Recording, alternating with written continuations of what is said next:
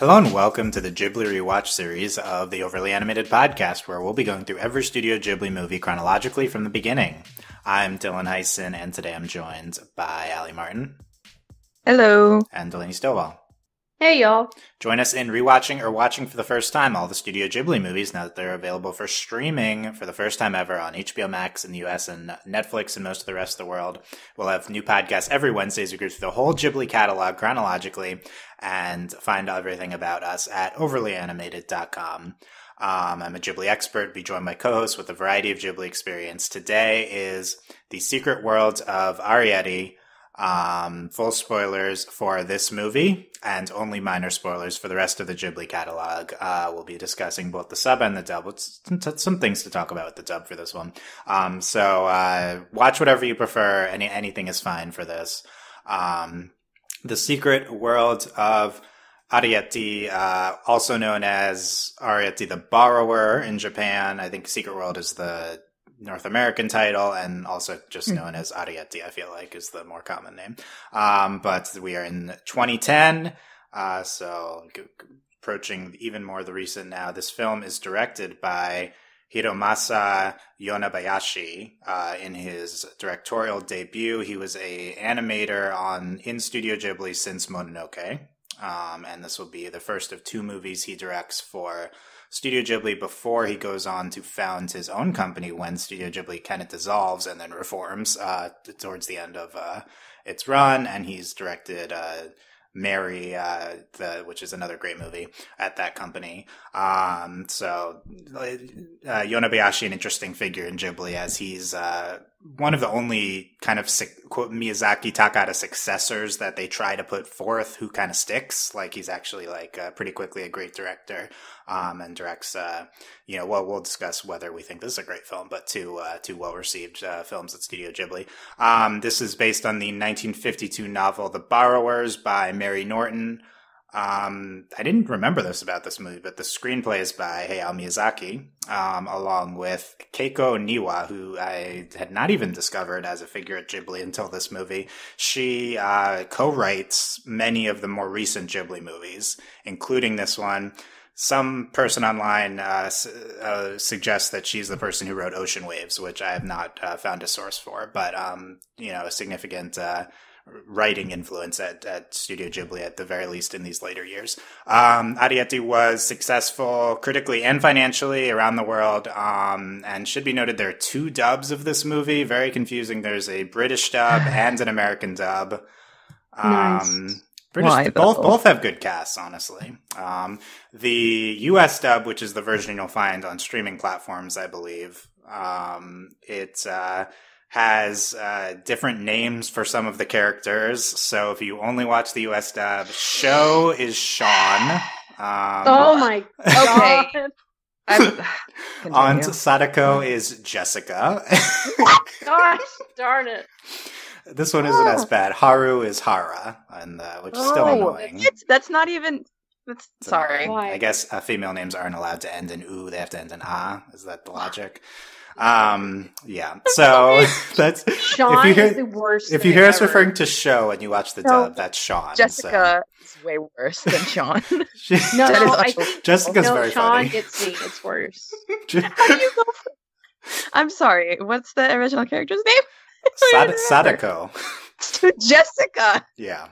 That's a thing. Okay, so just wanted to clear that up in case you only watch the American dub, and or maybe I don't think we're going to talk too much about Aunt Sadako, but Sho we're going to talk a lot about. So that's Sean.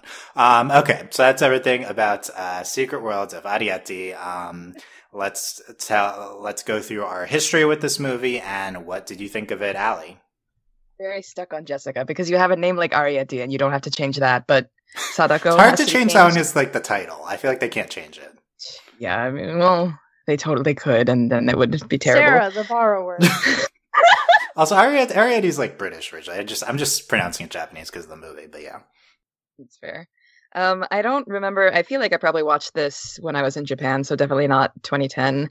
Rewatched it a couple days ago. I wanted to like it more than I did originally, and I expected to, but I wound up hating it more. Not hating, but like, it's not my favorite. I'd say it's like bottom 5 out of the ones I've seen.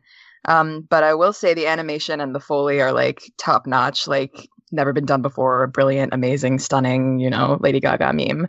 I'm glad I hadn't heard of the dub, like not controversy, the like dub changes before this. Like, I try to stay away from dubs, and like this is a perfect example of why. First of all, the name changes. Second of all, having two. I feel like it would have been fine to like just have a UK one, because this takes place in England, I assume. Why else would there be two? It's English property. Yeah, the movie I do think takes place in Japan, which wasn't obvious to me watching it, but there's like sliding doors, features of a Japanese house. But originally, in the book, it does take place in a British house. Okay, that makes sense. It's still weird. We're gonna get into the characters, but they're not my favorite. I kind of hate all of them. It's just bad takes. I mean, I accept all that except Arrietty. So she's fine. She's #fine. Okay, well, I mean, but so you're bottom 5 Ghibli. Like, it's not like it's a little hard to tell because you could love this movie and it could be bottom 5 Ghibli. You could hate it; it could be bottom 5. Like, right? That's like, true. There's like it's a little hard to differentiate. The list is hard, so I'll say bottom 3 if that makes it more obvious how much I don't like let me give you more fodder for hating the English dub. So they pulled a Spirited Away dub. There's an additional line at the end of the the American dub, where Sho gives additional narration about how he like lived through his surgery, and he heard he heard that there's borrowers like down the street or something. So just more of a happy ending. They had to throw one line in there at the end. Why? Yeah. Let's move on. I wanted to know. Yeah, I mean, it's nice if that's what happened, but it's not what happened. It's not what happened. I obviously I watched the sub, but good. I was like, did he live? Yeah. I mean, I was feeling that too, but I personally like when things are left to interpretation, so you're like left to fester with it for however long your mind. Well, it doesn't matter because Arrietty gave him the will to live, so that was like, oh, yeah. I was like, that's good enough. Why? Yeah, that was fine. Didn't seem like Mr. Sean's chances were very good heading into the I'm so shut up. I was very afraid when I saw this, like that you in the notes that there's an added line at the end. I thought it was going to be like a stupid love confession. I was very afraid. I feel like that would have been better than taking away the. I was like, no. I mean, and adding. I'm against adding any line to the end, but this is I think a little worse than the Spirited Away one. But it's way worse. Delaney, what's your history and what did you think of this movie? So I've always been aware of Arrietty, and I wasn't sure if it's. So I was like, kind of going into this film, I was like, I've maybe seen it before, because again, I'm very aware of the borrowers, and then I was like, when the credits open, I was like, have I read the book? And then so I'm watching the movie and I have not seen this movie before, and I'm thinking like from my childhood, so I'm not sure if it's because I've read the book. I have a very vivid imagination, so I could be remembering like the scenes in my head from like reading the book, or there's probably like a British movie or a cartoon like I've seen, or like I'm aware, like I knew what was going. I knew going in what it was about, but I have not seen this movie. Mm-hmm. But I know about the borrowers, and I've always been aware because I've either seen the cartoon or something, or I've read the book. I'm not sure which it is.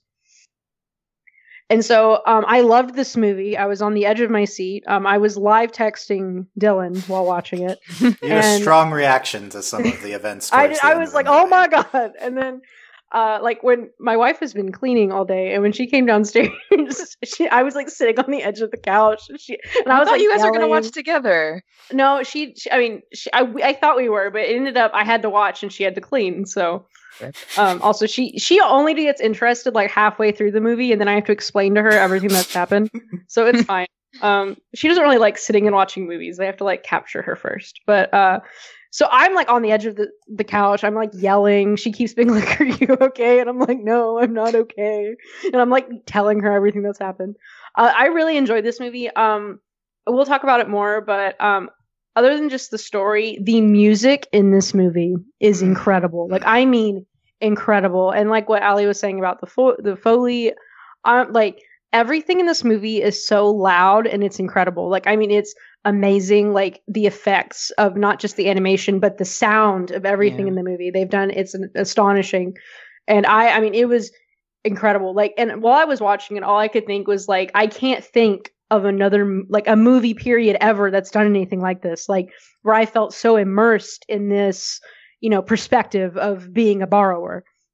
It's amazing. Like just the music, especially, obviously it's really cool watching them climb around in the walls and all the neat little tricks they have for getting around.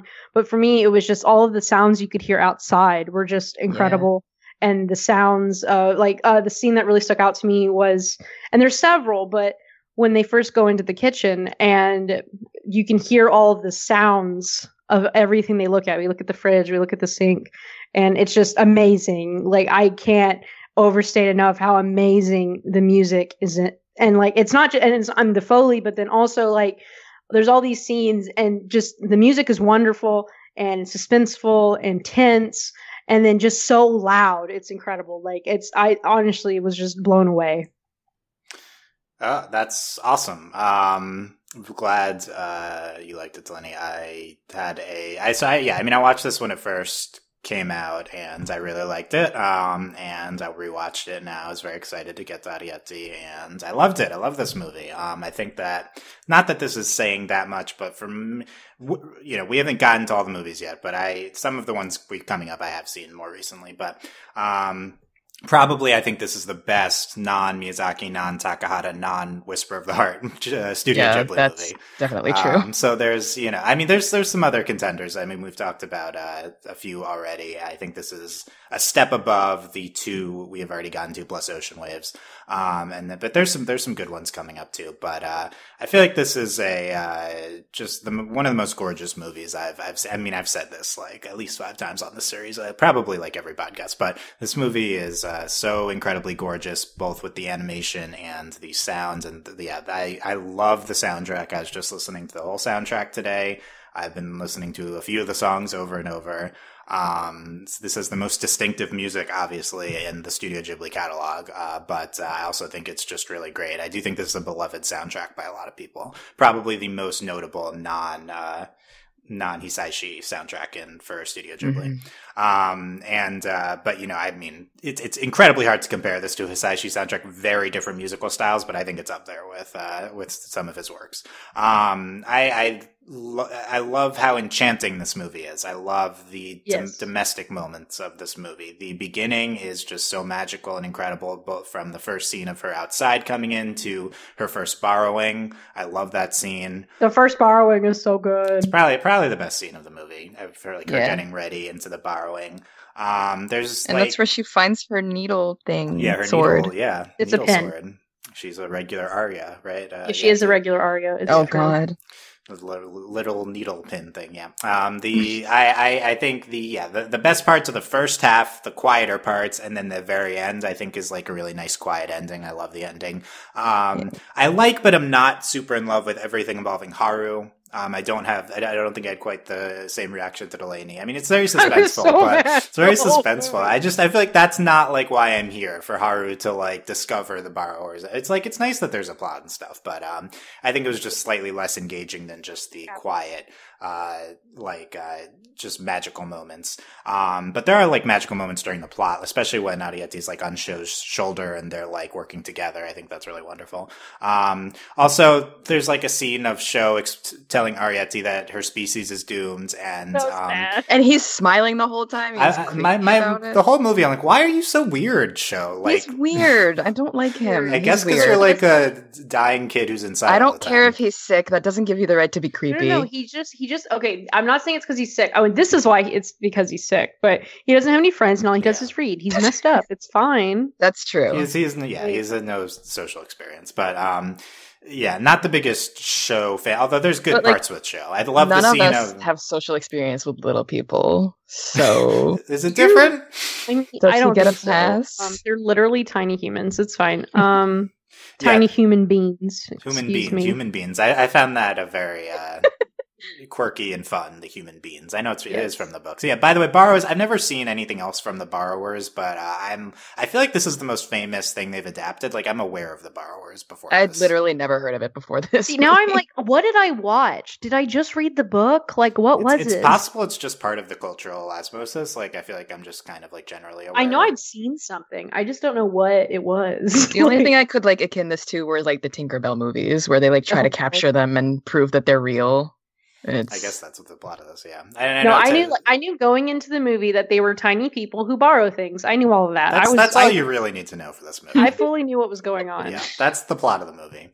And I know Tales from Mercy, also very famous, to caveat my previous statement. But the nature. Oh yeah, also in addition, there's a gorgeous animation for the domestic shots inside the house and also the nature outside, like both of them. And I found that very impressive that there's two the garden is completely gorgeous. Different. And like all the little bugs, the way they do them, and all the bugs are so cute. I'm not a bugs person, but they make them really cute. Yeah. Well, it's especially a lot of the scenes of Sho, like in the yard, like those are beautiful scenes. Yes. Yeah. Oh, and by the way, about Sho, like it's not Sho's. This isn't this terrible character. I think the scene of Arrietty and Sho talking through the window when he hasn't seen her yet. I think that's a magical scene. That's a way better scene. I'm gonna be the number one Sho stan. Now, am I okay? I don't think there's a lot of competition for that. I'm the Sho stan. I love him. Now, was the extinction scene great? No, I was like, shut up. And then. But then he apologized at the end, and I was like, okay, this is slightly better. Yeah. I just want to talk about what they were going for there. I'm just not sure. So me neither. That's going to be a topic of discussion. I feel like they were literally just trying to impress upon us the dire situation they were in. But why was he smiling throughout that whole thing? He's just a little weirdo. He's just a little weirdo. Like, look, he has to go spend like a week with his like great aunt and like the creepy her weird housekeeper, and then his only friend is this mean cat. Like, listen, I'd be fine with that. I would prefer if my only friend, no offense to you guys, was a mean cat. My best friend is my cat Figgy, and she is a mean cat. I was going to say, you've described. I was like, do you mean my cat? Yeah. I feel like Sho, Aly, you tell me if you agree or disagree. I feel like Sho is a very anime type character archetype for Ghibli. Like, he's like a sick, a dollish boy who is weird. I feel like that's like a thing you'd see in an anime. That's my problem with a lot of like. Not like shoujo, but I guess slice of life anime movie or whatever. It's like either there's a dead mom or it's a sick child or a sick mom. A lot of sick characters in anime. Yeah. Yeah. So I don't know. But I think to me, he was just very not sympathetic. I feel bad that he's sick, but like I don't care about him enough as a character. Like, sure, your dad works all the time and your mom also works all the time. Who cares? Yeah, that was weird. It's like, oh, they both, they're divorced though too. And yeah, there's a lot of, but, I don't care that much about Sho. I love Arrietty herself. Like, she's one of my favorites. I'm shocked. Shocking. I love this character type, but I don't know, the scene of her getting in, putting on her red dress, like, and the hair clip, I was like, oh my God, so iconic. Like, when this outfit is the most iconic. I'm like, wow. Is it more iconic than Kiki's dress?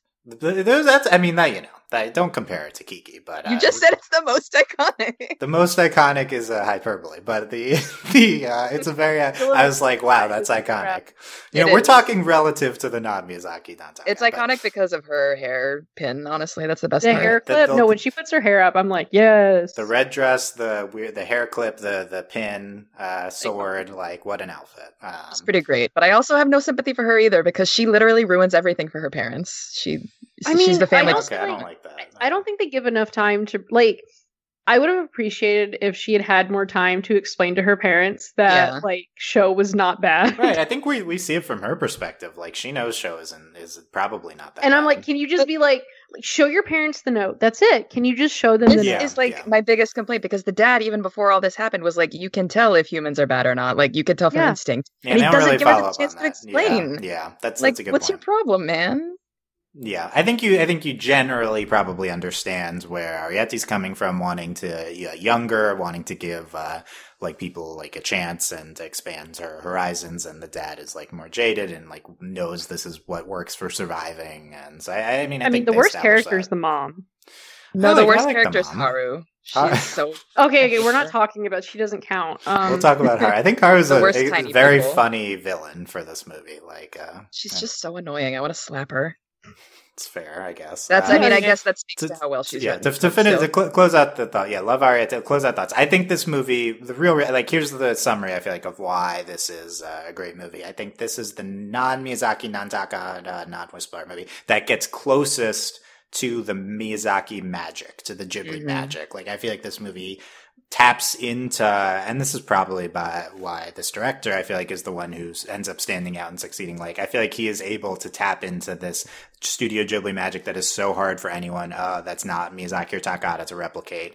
I feel like this movie to me feels like a combination of the Miyazaki and Takahata, each of their styles and their respective magics. It has the domesticity and the realness of a Takahata movie. And it kind of also has the magic of a Miyazaki movie because it still has the fantasy elements of kind of the small perspective. It feels very like fantastic and just the existence of these small people, but it's a very real, grounded movie like a Takahata film. So I like how it captures elements of both types of films that we've been seeing throughout the series.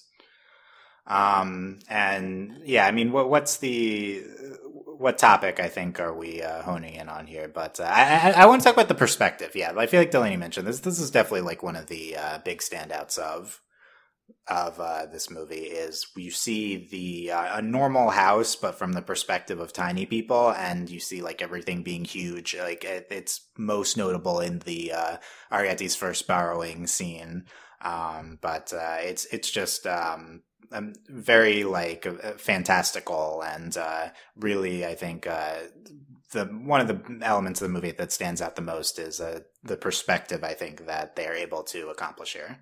I mean, that's the magic of this movie, and what you're talking about with like the magic of Miyazaki. Like that, like it really, like this, to me, this still feels very much like that Ghibli magic because with the perspective and the music, it really, like, you're like, I am a borrower. Yeah. And especially like something that really, it's what I really enjoyed too which it's really funny because like at the end of the movie, Sho like winces, but so the room, it's quiet. We still have all the really loud noises, but like the little like clink of their grappling hooks and like everything like that, because there's all these ridiculously loud sounds, and then there's the sounds that are loud to them because they're so small, and it's just astonishing. Like I was just blown away the whole movie, and every time we're in their house, and then and of course when it's revealed that they're in the closet and they have like their little hatch, and that's another like thing that's just insane because we've seen several times in the film at that point watching them.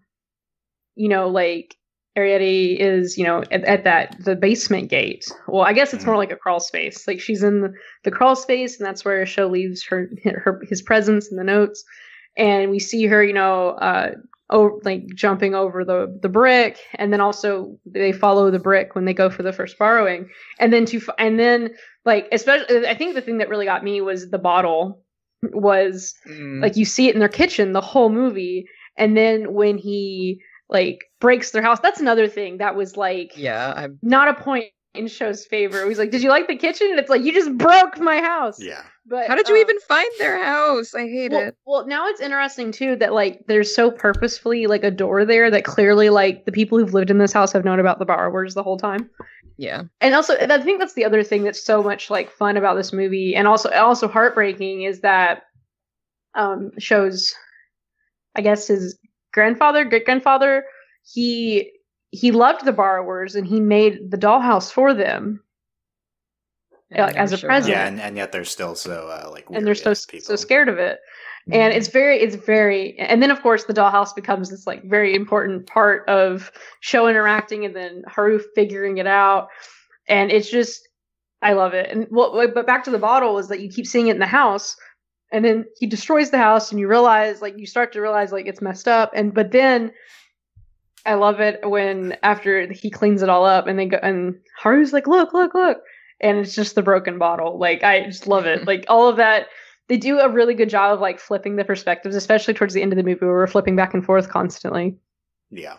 I agree with all that. Yeah, it's a good point that you finally see where their house is located, and it's just this little tiny like hole in the closet. And it feels so big. Like they live in like, you know, they seem to live in like they do a good job of being like, here's the kitchen, here's Arrietty's bedroom, here's the dad's little workshop. Yeah, and it's like all that's in this tiny little box at the end. Yeah. This movie is probably one of the most notable uses of perspective in recent memory. It's all just so like magically presented, every like household items, and when you see it through Arrietty's perspective, and then we see the house kind of normally, and it's still kind of this enchanting like it is kind of like a half Japanese, half British house, and it also the dollhouse too is very magical. Let's bring in some quotes about the perspective from Hayao Miyazaki's World Picture by Dani Cavallaro. She says, most salient aspect of Secret World of Arrietty is its ability to both capture and represent the world from the perspective of diminutive creatures known as borrowers. Yonebayashi and his collaborators deserve credit for accomplishing this challenging cinematic feat. So I think on board with what we're saying with how it's one of the most notable aspects of the movie. And I think an interesting take that Cavallaro has in this section is the influence of Miyazaki, who does contribute to the screenplay of this movie. So here's kind of some background on Miyazaki and perspective. She says, indeed, Miyazaki has a tendency to wonder what the world might look like from the point of view of non-human beings, significantly smaller than humans from an early age. This instinctive propensity is borne out by the following reflection from Miyazaki. When I look down at a clear stream or pond, I marvel at leeches wriggling about or transparent little shrimp drifting like spaceships, and I've always wondered what the world looks like to these tiny creatures. Air bubbles must seem far more elastic to them than they do to us, and in their environment, things must feel almost as weightless as they do in outer space. Miyazaki harbors a natural proclivity to wonder about the world's appearance from a perspective of diminutive entities, a corollary of both his reverence for nature in all its forms and of his inexhaustible curiosity. This is bound to have filtered into the script of Yonebayashi's directorial debut. An interesting background of a quote from Miyazaki, and I agree that this makes sense with his reverence to nature and his curiosity, which makes its way into his magic. I never really considered with Arrietty the kind of Miyazaki background influence on this movie, and as background, I guess he had wanted to adapt this movie at Ghibli for many years, and they finally got around to it. This like book, and they got around to it now. Yeah. Well, it's like there's very much, I mean, what they were saying about, well, I mean, we talk about the environmentalism and the interactions between human and magic and humans and nature, and this is still very much plays into that. This, the humans, they're a great impact on the borrowers. Like the borrowers, it's also kind of like the conflict with the borrowers and Haru. Like Haru's like, they're thieves, and it's like the borrowers like take literally so little. Like they're so small. One sugar cube is a big that's a lot steal for them. Yeah. Yeah, and I mean everything they own is so like it's so small. They make do with like another scene that really stands out is when Arrietty's mashing up the cookies to make flour, or I guess breadcrumbs, whatever they're going to use it for. And also everything they own, like, they just carry them around in these little sacks. Like, it's astonishing. And then, but also, kind of what we were talking about, like, reasons not to like show is these very small things show does has a really big impact on the borrowers' lives. And so it's very much this, we take what we can, we, try to survive, but they're very small people trying to, make their way through this very dangerous world, and they don't really impact where they live. Yeah. And I guess that's the concept of the borrowers, is they're taking very little. But then also the humans who are, they're fascinated with them, but then there's also Haru who just wants, to capture them, to hurt them, whatever. Yeah, we can. It's again the humans interacting with magic and not understanding, or also, being weird and terrible as humans are.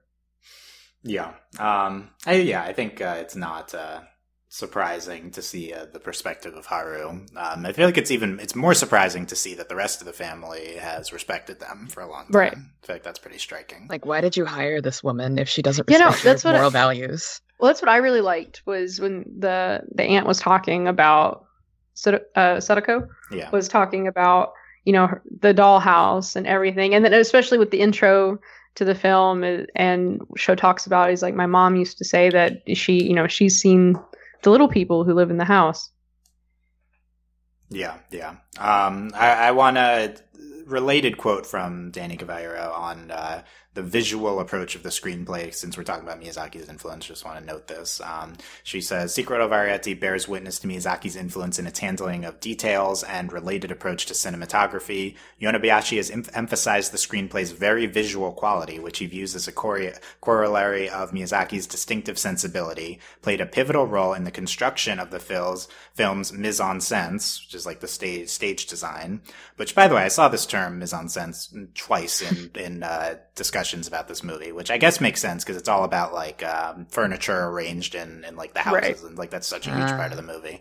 But I found that was interesting. Never really seen the term much before, and it's like a big part of this movie. The script's intrinsic visuality made it possible for the director and his colleagues to imagine the atmosphere suitable for specific scenes on the basis of just a handful of details and impart the action with an overall sense of coherence and consistency. At the same time, the script enabled the production team to focus on the borrower's perception of their environment, but also portray the interiors and exteriors in a manner which a full-size human viewer could deem realistic. Several key moments in Secret World of Arrietty owe their dramatic effectiveness to the sheer fact that the screenplay was itself jam-packed with evocative visual cues. So some background on Miyazaki's screenplay, the visualness of it, which I think is interesting because, this is a type of movie that doesn't have a lot of narrative happening.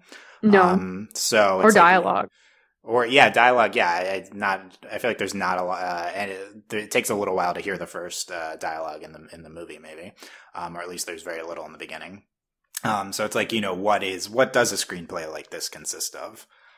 So I think that's pretty interesting. So Miyazaki emphasizing the visual. I feel like, that's how he approaches his movies, is he doesn't even start with the screenplay for his own. He has a vision board and fills it with images, and so it makes sense. He has a very visual approach to the storytelling here. I guess speaking of the not as much of a narrative, wanted to read this quote on the overall assessment of the movie by Colin, Odell, and Michel Blanc, as I've been quoting their book Studio Ghibli, the films of Hayao Miyazaki and Isao Takahata. They say, the direction is solid and Arrietty is an easy film to watch. It has linear narrative that is well constructive with high quality animation and exemplary character design. While Arrietty doesn't have the more extreme fantastical aspects of Miyazaki's works or the wonderful experimental edge of Takahata's films, it retains a charming, if undemanding fantasy.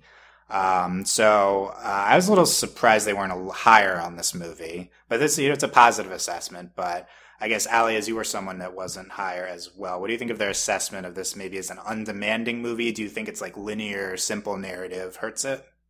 Well, for me, I wouldn't say it hurts it, but for me personally, it's not something I'm super into, just because I've watched a lot of linear narrative anime television, and I'm like kind of over it at this stage in my life. But I think it's a really fair assessment, and because it's like so like such, I guess, a simplistic narrative, it lets you focus on all the other stuff. Like you guys were saying, perspective obviously is like the best aspect of the movie, I think. And the animation, everything, but it's hard to ignore in any movie.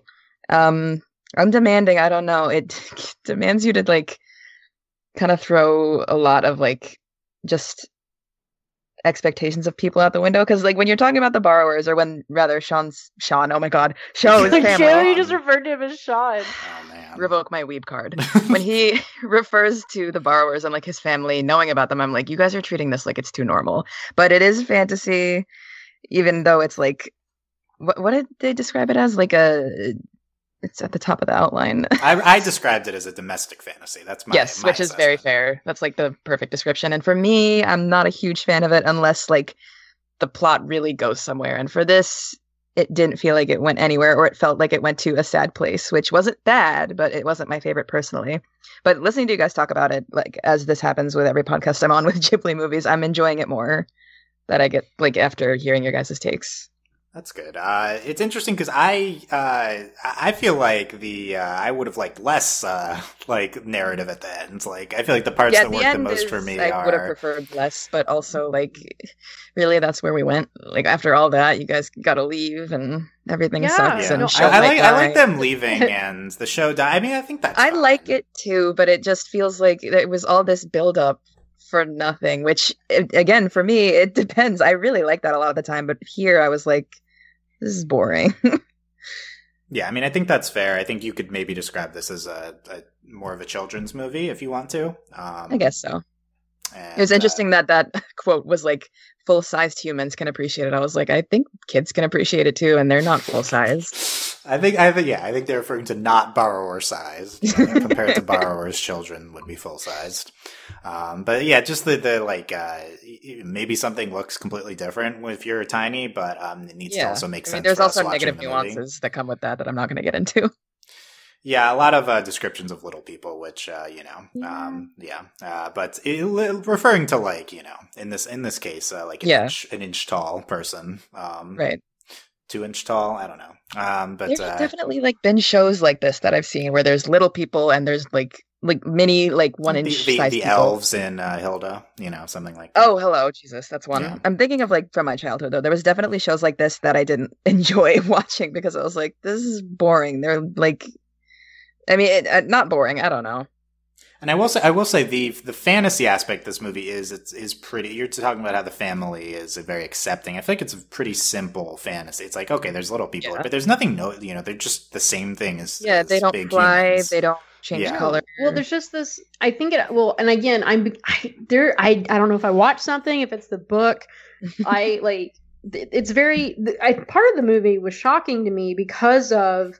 The family knew about the borrowers, and then also the plot of where Haru's trying to kill them. Because I was like, "What are we doing?" Because I just thought it was going to be hiding from show, and you just because again, I'm watching the movie and I can follow a linear narrative, and I was trying to figure out what's going on, and we get like more into the movie, and I'm like, Haru's going to try and kill them, which is not what I thought was going to happen when this movie started. I thought she was going to like try and sell them for money, and then when she talked about killing them, I was like, to her credit, she says she wants the trapping service. Yeah, she wants to trap them. Yeah, but like that was the thing was like that's not where I anticipated this movie being at all. Like I thought it was going to be more like Pomyo-esque, in which we're just trying to befriend the human, and then I was like, this went off the rails really fast. Yeah, and I think but I will say this is more about the history of the house, which is the fantasy. Like it's not like it's more that the borrowers have lived there for a long time. Like even Pod talks about the families that have lived in their house, which has been in show's family's house for so long. So it's more about this really, which I think is why it's so upsetting when they leave at the end. It's not very satisfying because. This house has a lot of history for the humans and the borrowers, and they're intertwined because they've lived in this house. And the humans have noticed the borrowers, and it's nope. They're just like, we have to leave.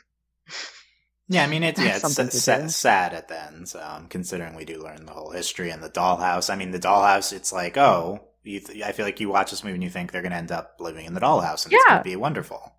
And they don't, and it's really, pretty tragic. No, that's like I was going to say, this movie is really tragic for how adorable it is, and the very kind of innocuous things that occur. But then it's very sad, and this is not even without talking about the fact that the whole movie you're afraid Cho's going to die because he has a bad heart. Yeah. Definitely. Every time that boy ran, I was like, "What are you doing? Stop that!" Seriously, I literally was like screaming at Dylan. I was like, "Your heart!" He just needs to save Arrietty's mom. I mean, adorable, but I was like, this child is not about to pass out dead. I think walking fast is also hard. I feel speed walking. It is hard. Yeah, I think it's hard for him. Yeah, he can't get his heart rate up. What are you doing, child? Stop it. Yeah, let's pivot to the music. I think that's something we haven't, one of the most notable subjects we haven't talked in detail about yet, and we can come back to Sho and then Haru. So the score of this movie is by a French artist, Cécile Corbel. She's the first non-Japanese composer and only for any Ghibli movie. This soundtrack has very varied styles, including Celtic style songs, and many others around the world. There's a lot of lyric songs in English in the movie, which is striking for a Ghibli film. If you're only watching the subs of all these movies, there's just songs in English, and it's not a dub thing. It's like this is the soundtrack for the movie. So like apparently the story behind this is she like just sent a CD she made to to Ghibli, and they happen to listen to it, and it's like, oh, it's perfect for this movie we're making. So that's interesting. But yeah, I just some notable songs from the movie. The Neglected Garden is my favorite. It's the one that plays right in the beginning and then replays later in the movie. One of the lyric songs in English. And then the big one from the movie is the one at the end over the credits, Arrietty's song, I'm which obsessed. Contains lyrics in 5 languages in the song. And it's incredible that song. Yeah, no, I was like, but I was just kept watching the credits. I was like, yes, like I was obsessed with the song. That's like one of the best parts of the movie. Also, seeing them go downstream in the kettle. Yes, it's gorgeous. Yeah, I love that ending too. Yeah, I love Our House Below. I think that plays towards the beginning, as well. Really just, and there's instrumental versions of all these songs too. There's even more songs with lyrics on them. I think this is. I don't know what this movie looks like without this type of music behind it. Yeah. You know? Well, they also just play. They also play with perspective, with not just the Foley, but with the music. Because in a lot of scenes where we pan out, the music gets really loud, and it's also interesting with this movie. I mean, of course, I have no idea how they actually did it, but it almost feels like the music is playing over the dialogue a lot of the time, which is not normal. That's not how, like songs with lyrics playing over them talking, and it's incredible, and it's again playing that with that perspective that they're not very loud, they're very quiet, everything is so small, and the music in a lot of as soon as I started the movie, I turned it up, how much, and my wife immediately was like, it's too, she's upstairs and she's like, it's too loud, turn it down. I was gonna say, it's a movie that if you can't watch in IMAX, you should have headphones, because the sound bounces everywhere. Yeah. Yeah, it's the most distinctive style of music for a Ghibli movie, and so I think so vital to the feel of this movie. I mean, honestly, yeah, I don't know if I could think of a movie that has a more distinctive soundtrack, I feel like, than this movie. Avatar tried, and they just failed. And again, it's that. Well, it's again that perspective. It just really adds to, obviously the animation is beautiful, the perspectives they do, but then, honestly, for me, the music really makes it. Everything is so loud, and and everything is so big musically. It's incredible. And especially, it is very big musically, I agree. And a lot of the scenes in the movie, there is dialogue. They obviously talk throughout the movie. But there are a lot of scenes where it's just Arrietty running around and she's not talking, and it's just these incredible music moments as she's running around the garden, or she's when she climbs up to Sho's bedroom, incredible. There's no sound, there's no dialogue, it's just music. I need to talk about Spiller, because his theme is my favorite. And he also doesn't get enough credit. I love that boy. He's the best character. Spiller's theme is distinctive from the rest of the songs as well in its style. Yeah. I noticed that when I was listening. Also, this is another on point. Of course, Aly loves Spiller. Listen, he's an archer. I stand. No choice. Also, he's lives off the land, and he's screw humans. I can borrow my own, what kind of leg? Not caterpillar. What does he catch? It's okay, obviously he gets crickets, but I'm that's what it is. Thank you. Yeah, you mean the animal that he rides on? Is there something he rides on? I don't remember. Oh no! I'm just how do you I'm just with his tiny bow and arrow. That's all. I'm just true. He could shoot down a robin with that, maybe, if you have good enough aim. No, don't say that. Oh, we're not talking about the most important character in the movie. It's the crow that bashes through the window. If that didn't give Sho a heart attack, I don't know what would, honestly. Honestly. True. He's just calmly grabbing Arrietty while shoving the crow out. Yeah. Also, the audio, when he grabs her, the fact that the audio gets really muffled. It's just so, the direction is really that's good. what I'm talking about. It's so good. It's really good. Yeah. The animation and everything about the sound of this movie, especially the music, but everything is, I think, unparalleled with Ghibli movies. Well, it's all Ghibli movies obviously have great music and beautiful animation, but for me, with this movie, it's really the combination that really just creates the magic. Yeah, I think so. I think so. More than any other movie, I feel like it's. You could watch My Neighbor Totoro with no sound, and it would still be this magical experience. You could you can still watch Spirited Away, and it's still this magical experience. But then to watch this movie, without sound would really like, I mean, it would ruin it. It would not like it's very much this combination of the beautiful perspective and the animation with the perspective they play in with the music. Yeah, I think so. And it's especially notable because many of these Miyazaki movies have large sections of the movie with no music in them. That's on purpose.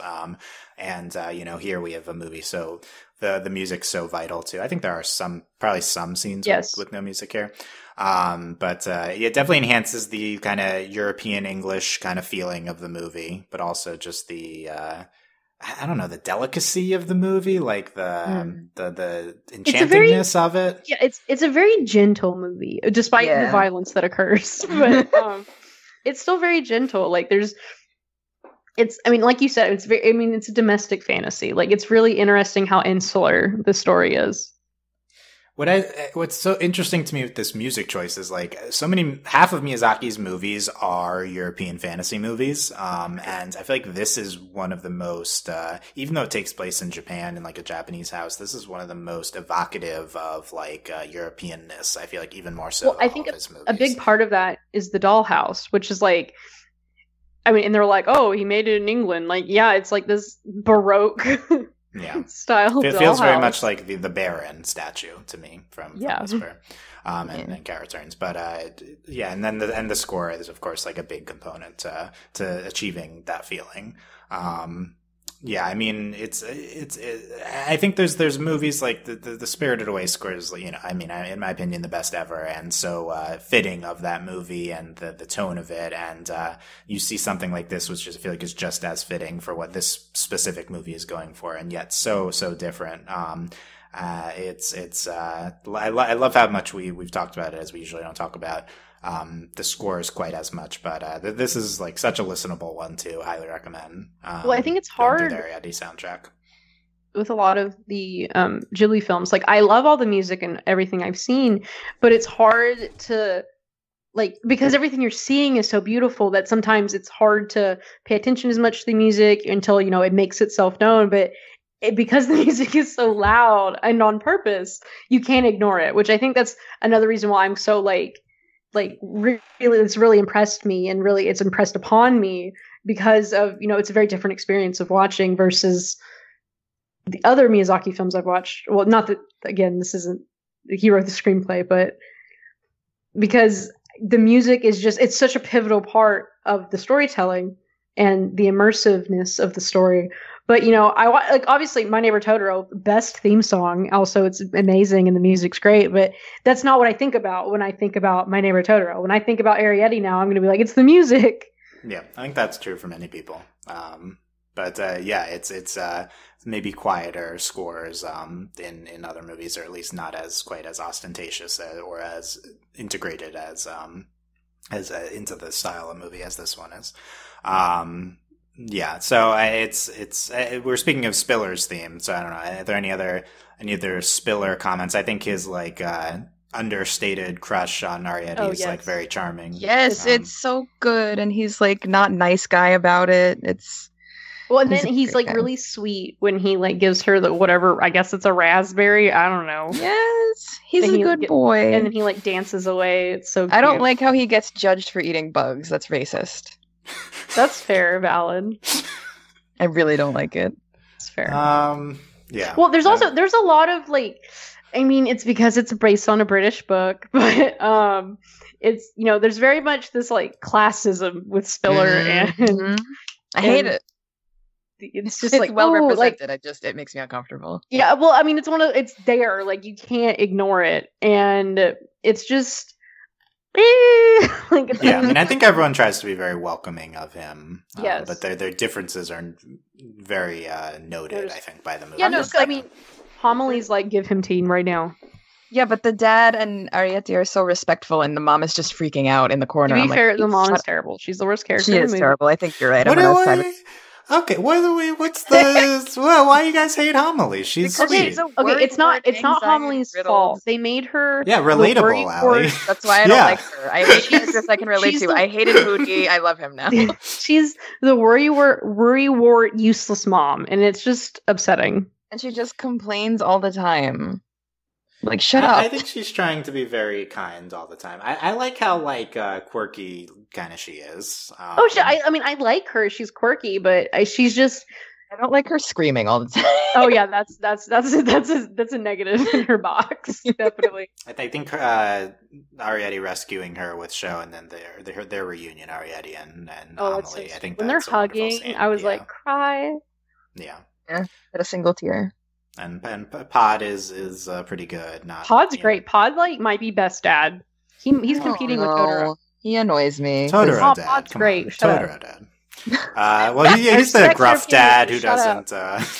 Is that how that works? Yeah. I think those contradict. He's gruff, silent, Japanese type dad. I like those dads. I don't like that he's you can trust your instinct with people, and then he just is like, screw you. Your instinct is making us. I mean, everything goes really there. It's definitely a bit jarring and really fast when he's he's like, we're not going to tell your mom because your mom's going to flip out, and neither of us want that. But then he's like, we have to move, and it's like, yeah, bro, you really went from negative. That does happen pretty fast. I agree. I don't think there's enough of a explanation as to why the sugar cube freaks them out. Yeah, I mean, I think it's it's placed for them. They know they're there. It's like a trap, and they don't want to interact with the trap. Don't want to leave any proof. It is kind of tragic because it's like this overture by Sho. More into Sho, and Sho in this scene with Arrietty talking about how she thinks they're going to go extinct. What's going on here? Too many Still things. Can't let it go. Is Sho being is he just socially inept? Is this for the purpose of explaining to us about the theme of how endangered the borrowers are? I mean, I think it's a mixture of explaining to us because that's all of our exposition is like this, but then also I don't know if it's kind of him being kind of mad that they won't accept help. Yeah. Possible. That's but then also he's just a sick little boy who has no friends, so unsure. See, I didn't really see it as explanation to us because we've gotten the perspective from the family that they're there's not a lot of us left. We might be the only already ones got that with left. Spiller. Yeah. And then when Spiller comes, they're oh, maybe we're not. Maybe hopeful. So this scene, I did not like this scene at all. It's weird. It's still. I don't like that he's smiling. That's the worst thing for me. He's always creepily smiling. Yeah, that's the Sho way. Why Yamete? Yeah, I agree. And I guess this ties into Haru and her perspective on. We see the different humans' perspectives on Arrietty. Let's read this hot take by Dani Cavallaro on the potential theme here. And for background, I did read a previous hot take she had, I think, in the Cat Returns podcast, which we did not agree with. And I've looked up online, and there is some criticism for this type of comparison she makes sometimes. But I present it as a gateway into a discussion on what the movie is trying to say. I haven't read this yet. Be very afraid. She says, furthermore, Yonebayashi has imparted the drama with a distinctive signature by turning the Mary Norton story on which it is based into a gritty allegory of racial persecution. Thus, while going to great lengths to depict both the natural world and domestic interiors with lyrical elegance, the Secret World of Arrietty does not demur from the gratuitous and wanton nature of the animosity leveled against a demonized species by a callous human. Bigoted and unintelligent as persecutors are wont to be, the detestable Hara, aka Haru, is simply unable to perceive the borrowers as anything other than an alien race whose very existence is something of an offense against the natural order of things. So this notion of as allegory for racial persecution, which we've had some discussions, and we don't necessarily instantly comparing everything to racism, but we could say prejudice. I do think this movie's probably commenting on prejudice at least a little bit with definitely. Haru. Yeah, prejudice is a way better term than racism, and I hate this take because she used that word. Yeah. I think she's going for hot takes with these comparisons. That's it's very muddying the waters to be racism. No, that's not. But okay. And it's a pretty harsh assessment of are there in this movie? We as always we typically do not have in Studio Ghibli movies and other than Japanese and white. It's people. about racism. Everyone's white. No. No. I guess everyone would be Japanese in this. Yeah, I was going to say, I was about to correct myself. Everyone's Japanese. No, you still can't make that comparison. Still no. Very bold takes on Haru being like so detestable and unintelligent and single callous. And is that a hot take? I think she gives Haru a lot more credit. Yeah, that's true. She's not I think she's a wacky old lady. I think that's how she comes across to us. I mean, it very much feels more like, no, at first when she's like, I need an exterminator, I'm like, she wants to kill them. But then when she calls, granted, to be fair, the time period between her talking to the delivery dude and when she calls is a long enough period of time that you're like, she's going to kill them. And then only during the phone call during this phone call, she locks Sho in his room and she's like, I just want to trap them. Again, there's a long period of time for you to build up enough hatred for Haru to the point where it doesn't matter. But like, and I'm speaking for myself, but you know, it very much turns more into the real look. It's more of like, and you don't get enough of this because it's just so sinister up until like literally the last 20 minutes of the movie, where it turns out she's seen them, she's noticed, and now she's finally has proof, and then it's taken away. And again, you don't like, and I think that's part of like why it kind of falls apart a bit at the end, is because Haru's just a mess the whole movie. Yeah, I think you maybe start to understand at the end, and I like this by the movie, when she starts going like, freaking out, like, he covered all the tracks, and like, she's like glaring at him, and she's been working in this house, and she feels kind of like gaslit by everyone, like that she's like noticed this, and no one believes her, and so I feel like you kind of understand eventually where she's coming from, and it's a little sympathetic, like that Sho tries to protect them by covering up all the tracks. And, sympathetic is a strong word, though. Like, what is her damage? Why does she? What is her damage? I want to tell you who Haru related me, or who she reminded me of, was in Kiki's Delivery Service. They're the two old ladies who bake the pie that Kiki needs to deliver. Those ladies are wholesome. And the housekeeper who like pretends to ride on the broom, who's with the elegant older lady. Like, Haru reminded me a lot of her, like, very, like, energetic. She's a similar character model. Obviously, the lady in Kiki is, like, super sympathetic and fun, and Haru here is, like, the villain. I think it's so interesting. Take that lady in Kiki and make her the villain of this movie. What an interesting character to make the villain, character archetype. I agree with you. No, why? The other ladies. Okay, well, at first when you watch Kiki, I'm like, oh, she's a bad lady, but then you're like, oh, she's fun. I never considered her a bad lady when I watched Kiki. I just saw her. To me, she's the wacky old lady. This lady is just crazy and needs to be locked up. Wow. Like, put her in a straitjacket. You don't like. Oh no. I'm not okay with like putting homily in a jar or anything, but like, I mean, I don't necessarily think she punches holes in the elastic. So when that was a long pause. I was like, is she not gonna? She's gonna die. But then she poked holes, and I was like, ooh. I mean, ultimately the Haru scenes aren't my favorites, but I do think it's like a very interesting choice for villain for this movie. Kind of quirky old lady. But to go back to the the quote that is, but. My thing is, like, it's interesting to go that route when we're very clearly, like, they even say it in the movie, it's more about, like, an endangered species. Exactly. Which I think is a more compelling, like, argument that's going, like, they're little people. Like, obviously they're not like, these species of birds are going extinct. But, like, that's much more, like, it's more about because of human interference and because, like, the danger they live in. Like, it's not, like... racism, like it's this. My thing is also like if you're gonna say that, then your universe has to have like something established where real people and racism do not like coexist. Like racism is not a thing in this universe. We disagree with the phrasing, but the general point of the movie, kind of like having some sort of commentary on prejudice and talking about endangered species. I think it's interesting. I don't think my take would be like I don't think the movie really gets into it much, so it's not a lot to comment on. It's just like it posits these themes. We know that the borrowers, there's not a lot of them left. That's just like the framing of their situation. It's very much more of that, like, it just kind of ties more into the general Miyazaki themes of like respecting nature and like the natural order of things, which is to like don't mess with stuff. and then also that just kindness, which is why that's why I like Sho. Sho is a little sweet boy, and I love him. He's no Sosuke, but like, I mean, he's a sweet boy. It's okay. No one is Sosuke. Like, oh, Sosuke, this the best boy. Like, it's just, and again, that's what's more important is like this, because that's really what we're, there's the two natural instincts.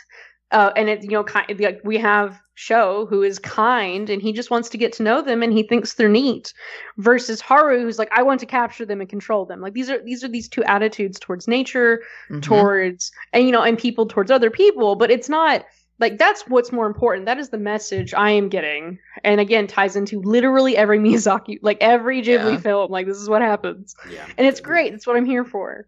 And Arrietty is also a like kick butt girl. Well, she tries to be. I don't know if she actually does. When Sho is like, wow, because she pulls that knife boot, I was like, bro. She grapples up the curtain to unlock the window. Yeah, that's a great scene. Yeah, that was like awesome. Like I wasn't ready for the knife boot. I was like, you had that the whole time. Why yeah. What? About this? Did she have it the whole time? I guess she did. I wasn't. Was it in her bag? I don't remember this. She clicks her boot. I'm like, knife boot. Like. Just got it's a grappling device, I guess. But yeah, I think commentary on human nature with these different perspectives, I think, is a good call, and yeah, pretty light thematics compared to a lot of Miyazaki scripted films. But I think it fits. To dig a little deeper, I think, with this movie versus some of the other ones we've covered. Yeah, other than this conversation with Sho, which is like horrible, but it happens. Pretty blatant. Yeah, I mean, I do. Yeah, I mean, I think there's. I don't think it's such a terrible scene. It's just I think not as magical as some of the other. I mean, Ally's right. He's smiling the whole time, and it's like, bro, Sho does not stop smiling. That's all he does. My worst part. Well, no, he I support him smiling, just not in that instance. When you're talking about. Okay, here I got it. And this isn't going to make Ally like it more, but here. Okay, so. I think they do a good job of showing how serene Sho is throughout the movie. And I think, and then of course it gets explained in that he has a bad heart and he can't be any other way or he'll die. And then that's kind of why, I mean, I was flipping out the whole last 30 minutes of the movie that this boy was about to have a heart attack and die. And, very much, I think that's why it gets so intense, him running around, and even Arrietty's like, Are you okay? Because he's sweating and he's his demeanor changes a lot in the last 30 minutes of the movie. Yeah. Forced sereneness is really interesting. Because of his condition, it's kind of how he has to be. He just has to be chill and lay in bed and read. That's his life. I also feel like his smile is covering up for his general sadness, that type of thing. Well, I mean, you get to the end of the movie. There is that whole conversation, and he's like, I don't know, I don't know if it's gonna go well. And then at the end of the movie, he's like, you gave me, I want to live. And it's like, bro, you're 12. How about the cat at the end, Nia, who I feel like we don't hear the name of, then gets name checked several times at the end of the movie. She does get name checked. Name checked? The cat's amazing. Okay, so again, hadn't seen the movie. Michelle spoiled me when she was like, oh yeah, and the grouchy cat. And then I was like, I'm looking forward to the grouchy cat. And the grouchy cat delivered. Honestly, there's a cat. We all like cats. Our takes. The cat was the best part of the movie. And then, I really did like that. I mean, it was super cliche and annoying, but that Nia, granted, I thought she, okay, you're all going to laugh at me about how stupid this is, but I thought she was going to ride Nia back to the house. So did I. No, that would have been fun. I thought she was going to train her. I thought one of them was going to. If anybody, I thought Spiller would. Okay, I feel better. Okay. Yeah, I mean, I think Nia's, is attacking them before, and it's the character growth where she helps find Arrietty at that. Incredible for the cat to have character growth. When he was holding her back, and I was like, she's gonna eat her. I'm sorry, she's gonna eat her. Yeah, I'm surprised. As a cat owner, this is the most unrealistic part of the movie. I guess because it looks like a human, maybe it counts, but it looks like a human me all the time. Yeah, I'm sorry. Did you say the cat looks like a human? Little people look like humans. Oh, Jesus Christ. That's why she doesn't eat it, as opposed to bugs. As a cat owner, that would definitely entice her to. Cats probably want to eat us. I mean, they are just little tigers. Yeah, if we were smaller, yeah, I think but apparently not. At least they formed enough of a bond, Arrietty and Nia. I mean, when she touches the cat's nose, I was like, yes! Yeah. How to Train Your Dragon. I don't know. Actually, though. And then they Sho and Arrietty say have their goodbye, and Sho gives her the sugar cube. Arrietty gives her hair clip, which hair clip is a much more meaningful present. I just want y'all to know. Like, really? And then how's she gonna tie her hair up again? What if she has to find another clip? Probably. Fine. I don't know. That was like one of those clips that you have on your earphones. Those are hard to find. I was. Thank you for clearing that up for me. I was like, what kind of clip is that? I assumed it was. At first, I thought it was like a laundry clip, and then I was like, it's way too small. Yeah, it gotta be a lot smaller. Yeah. And then they sail away in the teapot, and it's pretty beautiful with the music in the teapot. And no narration happens at the end, and it's yeah. Don't watch the dub. You don't was the cast good enough to warrant it? I know nothing about it. Yeah, we can go through the cast. We have Will Arnett as Silent Dad. Whoa, okay, I'm watching this movie. Silent Dad. Amy Poehler as Mom. Okay, I'm watching it. Here's the actual. Amy Poehler in. I feel like she was in. Was she in Ponyo or something? Yeah, I think she's in Ponyo. That's weird. I'm gonna look it up. No, the best one, Carol Burnett as Haru. What? Is really that's incredible casting. How did they get her for this? This changes things for me. That's why I would watch it for Carol Burnett as the British dub has Saoirse Ronan as Arrietty, which I love her. I'd love to see that. And Tom Holland, I think, in Tom Holland's first ever role in anything as does he play Sho? Oh my god! Oh my god! Oh my god! Oh my god! Future Oscar winner Olivia Colman as Homily, and that's nuts. Mark Strong as Dad. Yeah, so that's a huge cast. What the heck? Both have. You could have just kept the UK dub. I don't know why Disney needs to redub everything. Apparently, yeah. I don't know why this is like a recent movie. I don't know really why it got 2 dubs, but okay, watch it 3 times, see which version's better. It'll be the Japanese, I assume. I feel like watching it in English and having the English music. Like, I feel like the strikingness of the English lyrics over the Japanese movie is lost when you watch it in English. But also, these subtitles were really wrong a lot of the time, and I was peeved about it. I know I messaged y'all about it, and it just was not good. To be fair, you do this every movie. I do. This is by Ghibli's normal subtitlers, who are the official subtitlers. Can you hire me, Ghibli? I would do a much better job. I promise. You can pay me. What could even be wrong? The dialogue's not that complicated. I feel. No, it's just they phrase things like at one point in Japanese, Arrietty's like, they won't see me, but the translation they use is "I'll be fine," and I'm like, that is not what she said. Like, why don't you just do it literally? What's the big deal? Interesting. I can see no. That's all. I can see that. That's frustrating with interpretation. It's like you don't have to interpret that. But I mean, what did you say? This is my thing. It's like I never know what's better, but I prefer personally because I like learning languages to know what they're really saying. Well, I mean, I think there's definitely different. Like, obviously, when there's stupid English idioms or things when they translate. Like, I'm thinking. Yeah.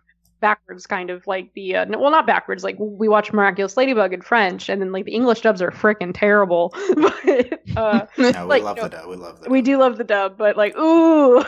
But you love it because it's terrible. That's at least true. No, it's a good dub. But we compare it to the French, and you get different meanings of stuff. Yeah. But no, I think it's an interesting point of noticing the literal and not a literal interpretation of. We always talk about the subtitles being so sacred and the way to watch the movie, but a lot of times the subtitles are interpretive as well. It's just if that's really what they're going for. We all just need to learn Japanese and watch them in Japanese. Yeah, do it. Join me. So yeah, the point being if you subtitles not necessarily this pure experience even. Right.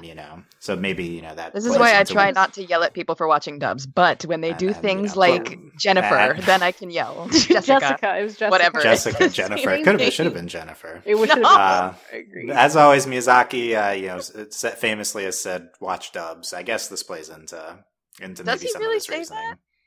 He wants you to experience it in your own cultural landscape, which the dub plays into. All right. That's his point. That is such a Miyazaki quote. I'm like, that is the most Miyazaki. It's not the exact quote, but we've read we've referenced this before. Point 1 to you, good sir. Yeah. Although they've been opposed to some earlier bad dubs, but I feel like they've been good with all the. Well, I mean, Disney has $1 bajillion, so it's fine. Yeah, we're still in the Disney period of the dubs here. Any other? I think we've talked about all the characters. No Aunt Sadako comments. Not Just- really. She's a Jennifer. sweet old lady. That's about Jessica. it. Damn it. I can't say Jessica. Jennifer. Jessica, Miss Jessica showing them the dollhouse, I think is her best. Now scene. I feel like oh, they yes. changed it because Sadako is like a Ring character that most Americans are aware of. Maybe that was the I reason. think it's probably just because of Japanese name, you know, like they. But I didn't they even have know that when you said that. I was like, and what? Show is way easier to pronounce, and they didn't have to change it to Sean. Show is easy. Oh, Sean. Oh, it's just so Sean. dumb. I'm like, look, white people can deal with it, okay? Just this is stupid. Some people say show instead of shore. You know how to say words. I can't. It is weird that you have these British names like homily, I guess, with some Japanese names that the movie puts in. Yeah, like are the little people supposed to be remnant of? Pod and homily are from the books. I don't know. I think the show is named something different. He's just the boy in the books. He doesn't have a name. That's better than Sean. Maybe his real name is Sean. Egg Latina Clock. Apparently their name is Clock by Arrietty Clock, but that's not in the movie. I hate Egg Latina. Okay. Whomst. I don't know who that is. It's a Actually, weird name. Whomst. I want to read the book to know about Egg Latina now. How do you spell it? EGG? Letina. Yeah. Oh, okay, never mind. EGGLITNA. Are you joking? No, I'm Egg Latina. Yeah, I'm just looking. Okay, at the now I have to Wikipedia look. article. I'm pretty sure. Okay, we're off topic. Okay, It's on topic. Aly, any final thoughts on Arrietty? I would like to watch it for a third time after our conversation because, like I said, every time we talk about these movies and I go in either liking it too much or not liking it enough, I come out with a different perspective. Yeah, I still don't like that racism take, but if you replace it with prejudice, this movie is like, again, like Delaney was saying, it ties into every single Ghibli movie that you should respect nature and that women should be respected also. Yeah, we could have talked more about the feminism of this movie, but I mean, it doesn't, it's not, I'm not going to say it's non-existent, but it is like predominantly female, which is nice. Yeah, the female characters drive the action other than, I guess, Sho, who is like, Arrietty's kind of like driving him, riding him. He doesn't exhibit like toxic masculinity like the dad does. I don't like that. Anyway, the dad's cool, but he irks me. We could talk about the history of silent dads in Ghibli movies. It's pretty interesting going back to also just in Japan, not to be that person. Well, it's commenting on that archetype of Japanese dads. Yeah, Pod a much more positive example of this. Yeah, definitely. Than the Takahata earlier movie with the more abusive silent dad. Delaney, have any final thoughts before get sidetracked again? No, I just really loved this movie. I'm gonna rank it right under Nausicaa. Whoa! Right under, that's at your top. That is insanely Nausicaa's high. number one, and then now it's Arrietty. Personal favorite, sure. I'm gonna have to get a list of the ones you have seen now because that's so high. I'm shocked. It's very high. It beats out Ponyo. That's not saying a lot. No, Delaney loves Ponyo. I love. We were very high on Ponyo's Ponyo one of the podcast. few I had seen before we started this. That's shocking. Are you sure you're gay? You like all the weird hetero movies. all of these are hetero movies. No, I just like Except sweet little for boys. an upcoming That one. sounds really bad out of context. Whoa, okay. What I mean is, I like children being cute. Okay, done. We're gonna Yes, we no, end I get it. podcast now. Oh my god. Sasuke better than Sho. Sasuke's great, but they didn't have to kiss at the end. I know it's like a Little Mermaid thing, but that movie, I have a lot of feelings about that movie. To be fair, she's a fish when it happens. Does that make you feel better? Oh, it's a little peck to turn her back human. You're just cute. Fine. She's in a bubble. Are you saying you wanted Arrietty and Sho to kiss? oh, what? Sounds No. Okay, I won't lie. I thought she was How gonna would that kiss work? his finger because I was expecting Right? Something a full like that, hetero yeah. ending. Yeah. I was like, oh, thank God they didn't. No. Yeah. Now, Aly, we haven't gotten to when Marnie was there, which is we'll get there which at is the a very end. special film. That's I can't wait for that speaking movie. I of, cannot that wait for is that movie. that is this director's That was also- Yonebayashi's next movie. So we'll and discuss when oh my Marnie was God. there. See, I just learned that I was today years old when, and now I'm very angry with her. But we'll get to it eventually. We will. We'll see when Marnie's. I'm interested if we like that more. Going into it all, I think I liked Arrietty more, but we'll see when we get to there. Different type of movie. So that's it for Arrietty. I think we had some fun discussion about this movie. I really enjoyed watching it again. Next, we have another, I think, my opinion, good more later Ghibli movie of From Up on Poppy Hill. So we will be getting into everything from that movie. Going to be some different topics, I think, to discuss on that one. Similarly, I love the music on that movie. Also, how about that as a comparison? Yeah, it's a good segue. Two of my favorite soundtracks, for sure, from Studio Ghibli. But find all of our contact info at overlyanimated.com. And if you want to support us, our Patreon is patreon.com/overlyanimated. Thanks to all our current patrons, especially our patron of the podcast, Steve. And thanks as always to our patron executive producers, Ryan, Steve, Alex, Beatrice, Hugh, Michael, Needle, and Phonician. We'll be back with Poppy Hill next week. Thanks for listening, guys. We will see you then. Bye. Bye-bye.